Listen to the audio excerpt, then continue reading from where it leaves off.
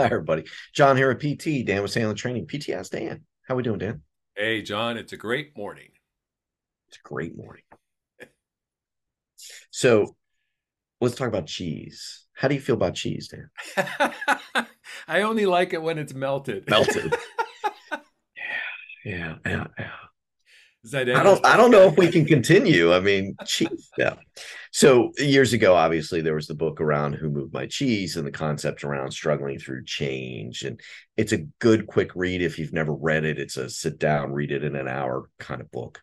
But it talks about the realities of as we age, as we experience things, as technology changes, as people around us change and evolve, it can be hard to adjust and adapt. And where we were focused on something that was right in front of us, that something is now over there, and we've got to figure out how to work over there and those kinds of things. So, talk a little bit about when it comes to salespeople and the struggles we tend to have around change and the impact that has on how we engage then with people. When we were a kid, everything was new.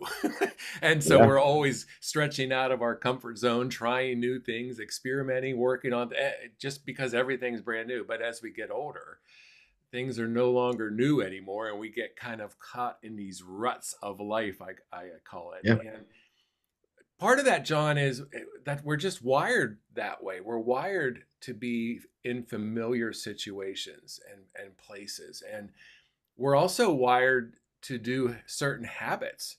I mean, think about your morning yeah. routine or maybe your night routine. It's usually similar. And then when we start to think about changing any of that, yeah, part of us can maybe get excited and happy about it.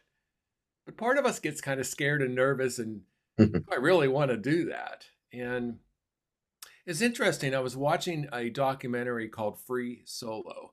It's about a Yeah, free climber yeah, named Alex Honnold, and he climbed El Capitan. I forget how tall it is without ropes, right? And there's no way he did that on day one of his climbing career. of course. That was like the accumulative effort of everything he learned. And John, here's the thing. I think that so many times in sales and business where we think to ourselves, for example, how am I going to do $1 million in sales? That's just an astronomical number, this year. And our mind just shuts down. But we can trick ourselves and we can say to ourselves, hey, how do I do $10,000 this week? How do I Yeah. do $50,000 this month? And we put it in those little bite-sized pieces, and before you know it, we've climbed our El Capitan, so to speak. Yeah, it's kind of the old adage of how you eat an elephant one bite at a time. So look at that aspect of how do you kind of nibble away at something to get to that bigger goal. So if you shorten up the behaviors and the goal, it can help you not look at something as daunting as maybe you think about it. And then as things change around you, it becomes harder, as you described. When you're young, everything's new, so that's just the way life is. But as we get sort of comfortable in certain spaces, we kind of seek comfort at times. It's tough to get us out of our shell a little bit sometimes because we like what we've got. We want to keep that, and there's that kind of wrapping our arms around it a little too tightly sometimes and not evolving with everything else around us. I heard someone say that when he dies, he doesn't want to get lay down into his grave all nice and shiny and clean looking. He wants to kind of slide in at the last moment, all cut and bruised and disheveled. And I think there's something to that. Enjoying life is not about staying and doing the exact same thing every day.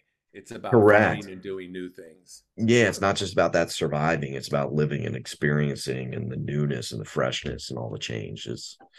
It really gives you a lot of energy if you embrace it. Ah, totally agree. There we go. All right, everybody. See you again tomorrow. Take care.